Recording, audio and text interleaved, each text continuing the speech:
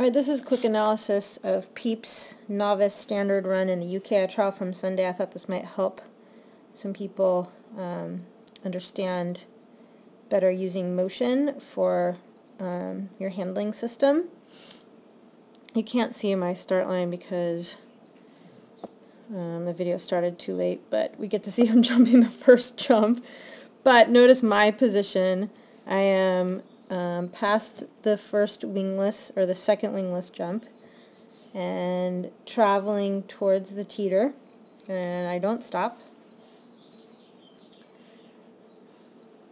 I'm looking towards the teeter, my head, shoulders, everything going towards the teeter. So he has no doubt when he lands that it's the teeter, not the A-frame. We'll watch that in real motion. So I'm just moving. And I think I was proofing his contacts a little bit, which is good because he is a puppy. I like how I am able to move past, even though I'm not in a full run, but I don't come to a complete stop and he still held his contact. I would prefer him to be coming straight off the board. He's off at an angle, but it's a work in progress. And I do release him on my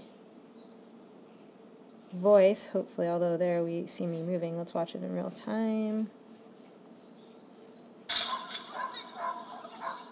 No, you can't hear me. Okay, so we go through this line. He's reading this as converging, probably because I have my hand up, which probably wasn't helping him. Although, which lead leg is he on? He's on his left lead leg.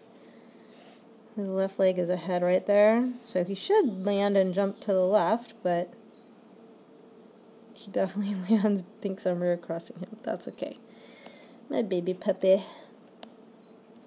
Alright, so he's just a puppy. He doesn't know what he's doing, so we sit him. We do our dog walk, which I think was like, sweet, we're doing running contacts, which we used to do, but we are not doing anymore. So my reaction was, we'll watch it in real time. Listen to my reaction.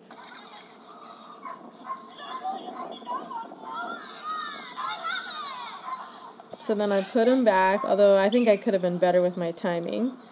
And I place him back on. So I always want to place my dogs back on if I can train in the ring in UKI, which I can, or in training.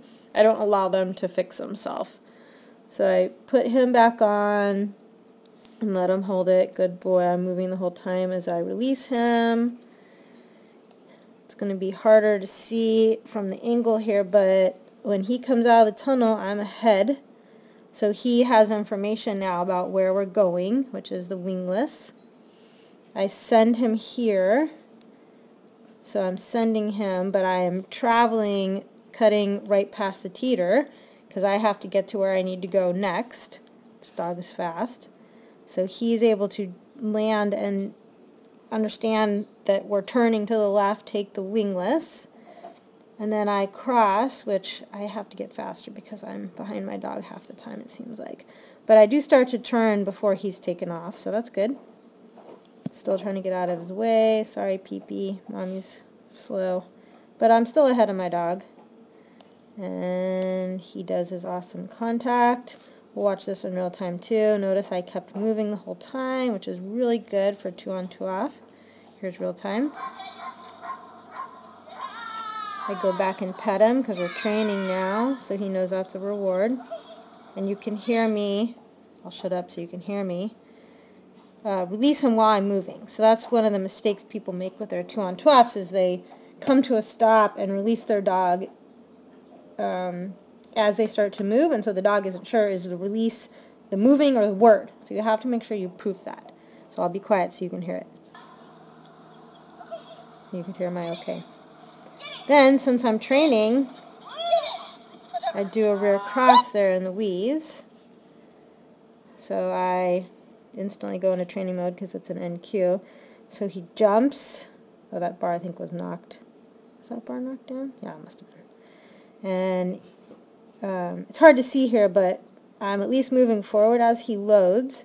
And I think I actually had to go around the weaves, which that's a really hard cross. Like, super hard. But even as he's entering the weaves, I'm able to run and catch up And as he exits, I'm almost caught up to him and past him. Last jump. Woot. Good baby. I love him.